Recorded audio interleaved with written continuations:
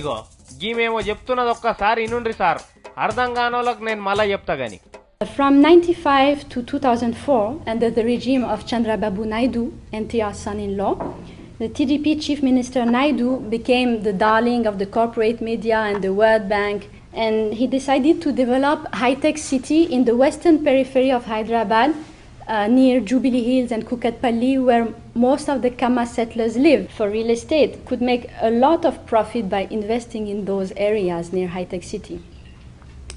So Chandrababu Naidu was very often accused of corruption, nepotism and casteism because his development choices benefited so clearly to his own Kama community.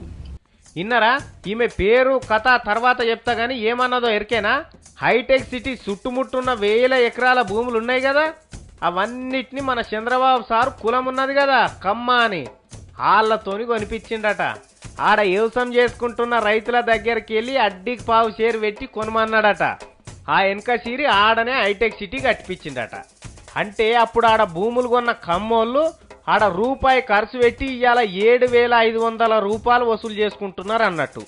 ఇప్పుడు చెప్పు sir, hitech city ఎవరి కోసం కట్టినవు, ఎందుకోసం కట్టినవు? ఈ ముచ్చట చెప్పింది మన దేశం మనిషి కాదు కదా, పారిస్ యూనివర్సిటీలోకి వెళ్ళి పిహెచ్డి చేసింది. ఏడాది పొడుగుతా మన హైదరాబాద్లోనే తిరిగింది. నిన్ను కూడా కలిసింది చూడు ఈ ఫోటోవా. ఈమెనే ఆమె మొత్తం నువ్వు చేసింది అభివృద్ధి ఆగమ అనేది బయట పెట్టింది. నువ్వు రాష్ట్రం కీర్తిని ఖండాలు దాటిచ్చినా అని చెప్తుంటావు కదా, ఇగో ఇదే కావచ్చు నీ దొంగేశాలు, నీ దోపిడీలు కనిపెట్టి బయట పెట్టినందుకు దలేల్ బెంబాబాలి అనే ఈ బుజ్జికి అక్కడోళ్ళు డాక్టరేట్ పట్టా ఇచ్చిండ్రట. అంటే చూడు, నువ్వు హైదరాబాద్ను చేసింది అభివృద్ధి కాదు, మీ ఇక్కుల పొలకు దోచిపెట్టిందని బయట పడ్డది కదా. ఇప్పుడు చెప్పు నీ హైటెక్ కోతలు.